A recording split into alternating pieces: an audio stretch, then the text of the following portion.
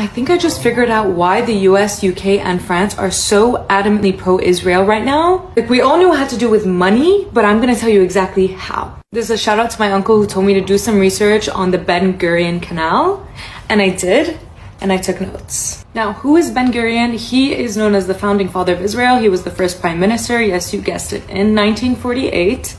And this canal is a proposal to connect the Red Sea to the Mediterranean Sea through here, right?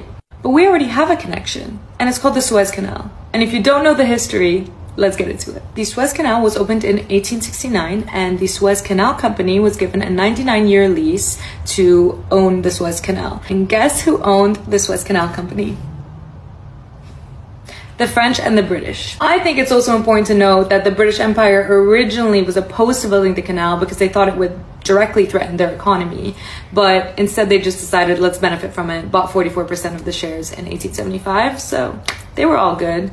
Now in 1888, the maritime powers, Great Britain, Germany, Austria-Hungary, Spain, France, Italy, the Netherlands, Russia, and Turkey signed this thing called the Convention of Constantinople. What's important about this is it said that every single nation should be able to use the canal, whether at war, at peace. It cannot be denied access to anyone. In 1949, Egypt denied Israel access after the Nakba, after they did what they did. That was a huge deal. It was a big statement because of this. Now in 1956, when the US was basically having a proxy war with the Soviet Union in that region, the Egyptian president at the time, Gamal Abdel Nasser, decided to nationalize the Suez Canal, so take it away from the British and French-owned company, essentially because the US reneged on a previous agreement to finance the Aswan Dam project that was for the Nile, getting water and electricity to the Egyptian population, etc., etc. This was a massive shift, a huge move in the region and globally. Probably why it was also used as a battleground in the 1967 Arab-Israeli War.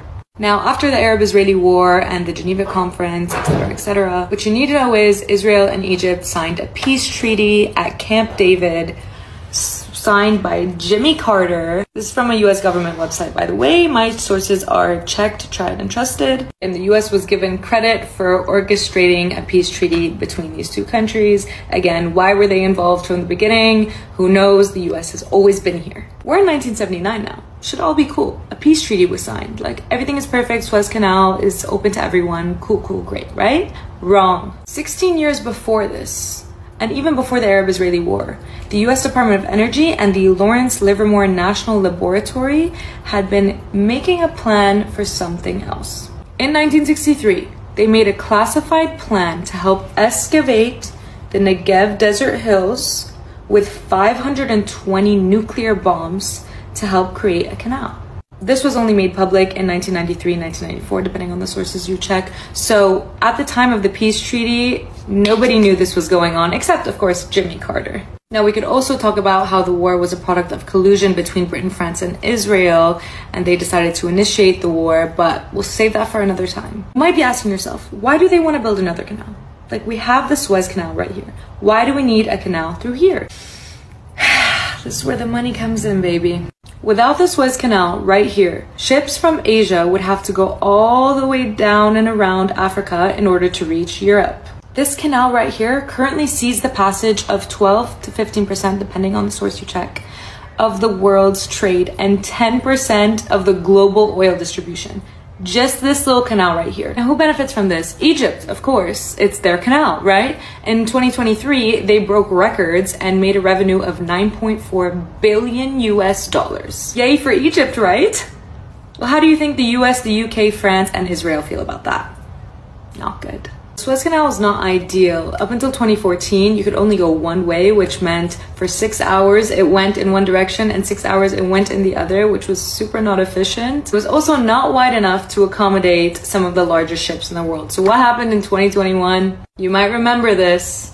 One of the world's biggest ships jammed the Suez Canal, leading to approximately $900 million of losses. The US was really not happy about this, and the Pentagon released a statement that this made it difficult for the movement of their military vessels, specifically to Israel, but not to worry, they had other ways. Now, when they're planning the Ben Gurion Canal, they're planning to have it 50 meters deep, which is 10 meters deeper than the Suez Canal, and 200 meters wide, which will facilitate the biggest ships in the world going in both directions. Not only that, but directly competing with the Suez Canal, Israel projects that it would make them an annual revenue of about $6 billion a year plus. And now for the interesting part. There's one feature about the Suez Canal that's also really inconvenient, and that's the fact that it's built on pretty sandy shores. Now, I'm not an engineer. Now, from what I read, sandy shores are pretty inconvenient for a canal. They constantly need maintenance. But where Israel wants to dish it out to the Mediterranean Sea, it's a rocky land texture, which is ideal for these conditions.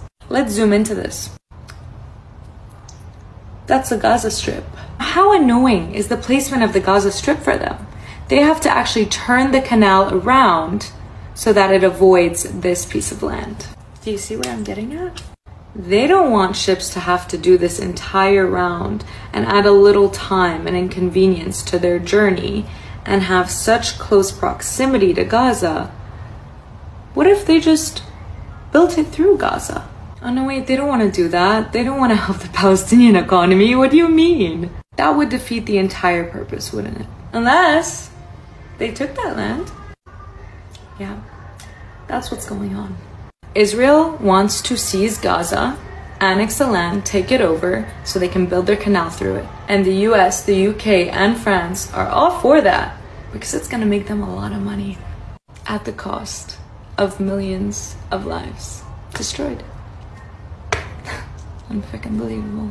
Building this canal will not only redirect trade, but historically, Arab states use the Suez Canal to put pressure on Israel. So it will not only increase Israel's geopolitical standing, but it will also become a strategic asset for diplomatic negotiations for Israel and take away the most powerful thing the Arab states had against the US, UK, France, and Israel to keep them in line. And there you have it. That's the reason.